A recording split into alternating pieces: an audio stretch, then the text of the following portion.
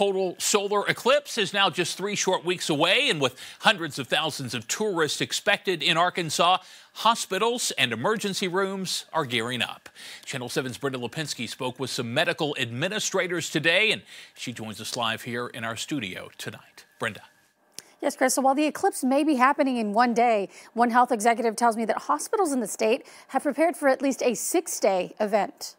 In just a couple of weeks, the 2024 total solar eclipse will cast its presence on the natural state. We have been working on this for over a year. Lindsay Dumas with the Arkansas Hospital Association says hospitals are always prepared for emergencies, and this time is no different. They've been preparing for staffing, travel issues, increased individuals into their emergency departments and hospitals, and just like any other time, they are prepared to not only take care of the Arkansans in the state, but all of the individuals that are coming into the state. Jackie Cotton with Emergency Services at CHI St. Vincent says they've stocked up on supplies. We've more than doubled what our normal supply delivery would be over the past couple of weeks in preparation for this. Also taken steps to make sure there's enough staff to care for those in need. We have overstaffed just in the event that people can't get to work because of the traffic, in case we don't anticipate them being able to get here on time. We are staffed.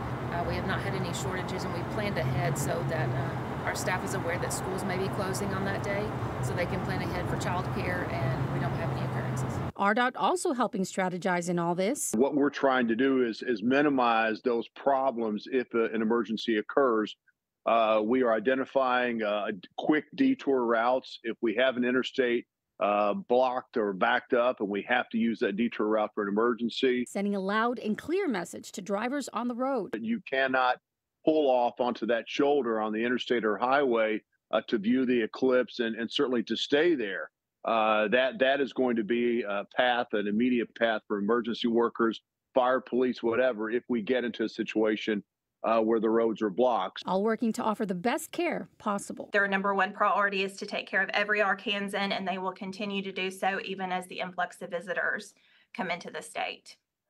Now, Cotton with CHI St. Vincent Infirmary recommends, if at all possible, try to get all the shopping done and everything taken care of before the day of the eclipse to avoid being part of all that traffic. On your side, I'm Brenda Lipinski. And that is good advice. All right, Brenda, thanks very much. For more information on other eclipse-related events and resources, just go to our website, katv.com.